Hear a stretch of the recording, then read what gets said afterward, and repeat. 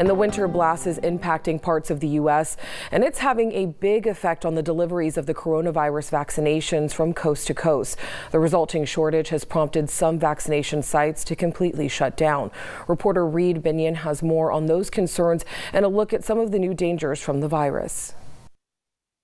With many parts of the country still reeling from the impact of severe winter weather, the nation is also facing a major setback in the coronavirus vaccine rollout, delays caused by the brutal storms. We have accumulating backlog of vaccines that need to be boxed and shipped. Dr. Anthony Fauci says the U.S. will have to work double time to make up for weather-related vaccination delays. Other health officials are echoing that sentiment.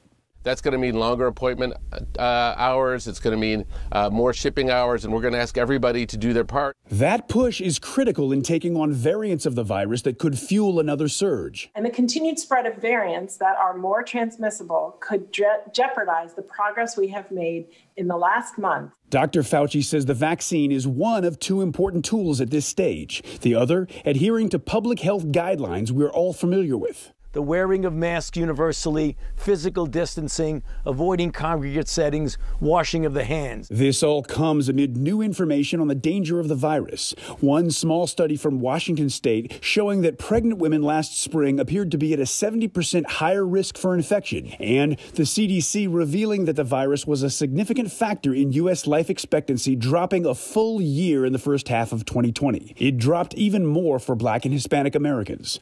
I'm Reid Binion reporting.